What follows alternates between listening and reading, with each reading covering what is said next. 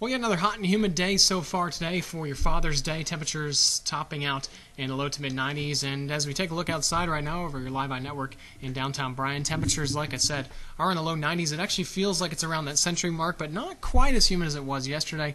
We'll still keep that heat and humidity in here through this evening. As our next cold front approaches, probably won't drop temperatures off too much, but it will drop our humidity by a little bit. And we also have that chance for a couple of showers. Here's the pinpoint forecast from about 10 p.m.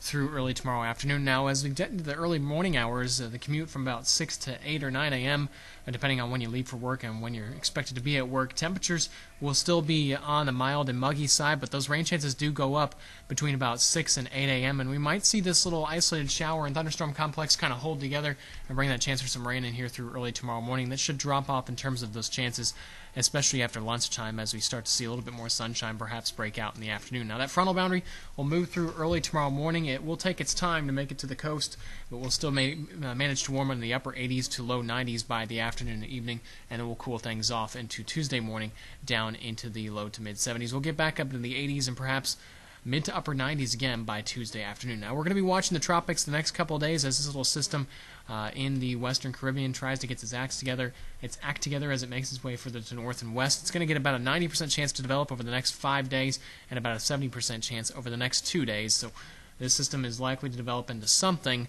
just really kind of dependent on what it can develop into and whether it goes west or if it goes east.